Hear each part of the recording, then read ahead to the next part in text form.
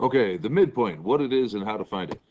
When we talk about a midpoint, we're talking about the point in the middle. Here we got a segment on the graph. It's got a beginning, it's got an end, and the midpoint is the point in the middle. We usually give the answer for where's the midpoint by giving its coordinates, 1, comma 3 in this case. If we talked about our analogy using blocks instead of a graph, if we wanted to find the distance from one of these locations to the other, we would turn it into a right triangle problem. And we'd count how many units up and down, how many units across, and we'd do the Pythagorean theorem for the distance. But for the midpoint, we just want to know where it is. We don't have to do the distance formula. We're just going to go half of those distances. So instead of going down 6 blocks, we go down 3 blocks. Instead of going across 8 blocks, we go across 4 blocks. And that puts us right here at the halfway point between the two locations.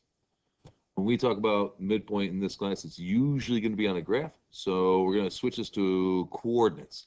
We don't even need the graph to do it. We have a formula that we can use to help us calculate midpoint. It's an ugly looking formula, but it's not that hard to use at all. So here is the question we were going to use for our example here. We want to find the midpoint between these 2 points. We have our formula. You might think, hey, I don't know what all that x1 and y1 stuff is. No big deal. Those numbers are just a shortcut for saying it's from the first point or second point. See, x1 is x from the first point, y1 is y from the first point. X2 is x from the second point, y2 is y from the second point. And all we got to do is plug them into their respective locations.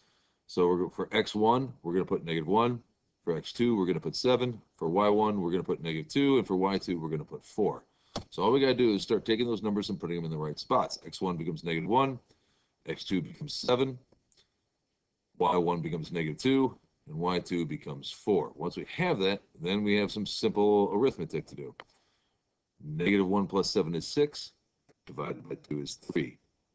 -2 plus 4 is 2, divided by 2 is 1. So the coordinates of the midpoint are 3, 1. That's how we use that formula. Now, you don't always have to use the formula. Sometimes if the numbers are nice, you can do this in a very easy way without having to do so much arithmetic. Here's a different problem. If we want to talk about the midpoint between these 2 points and we don't want to use the formula, all we got to do is focus on the halfways. What I mean by that is if you look at the x-coordinates, 6 and 8, what's halfway between 6 and 8? You should be able to pretty much figure that out, that's going to be 7.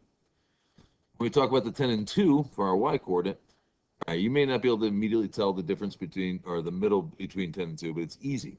Simply add them up, 10 plus 2 is 12, and divide by 2. That's going to give us 6. That's our midpoint.